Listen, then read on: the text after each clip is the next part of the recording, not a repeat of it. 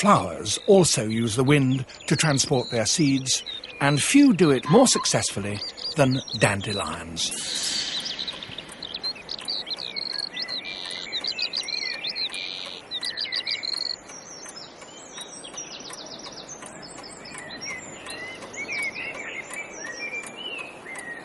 As their petals fall, their flower heads, over a period of 1 or 2 weeks, are transformed into wonderfully intricate globes, each a precise array of 100 or so seeds, all awaiting the wind.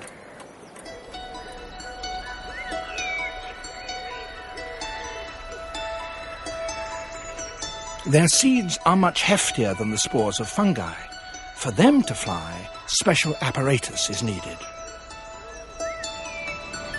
Each is fitted with its own individual parachute.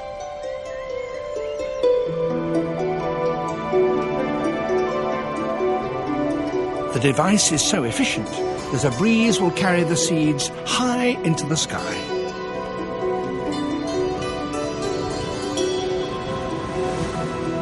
In such a dense crowd of adult plants as this, there's no room for the next generation.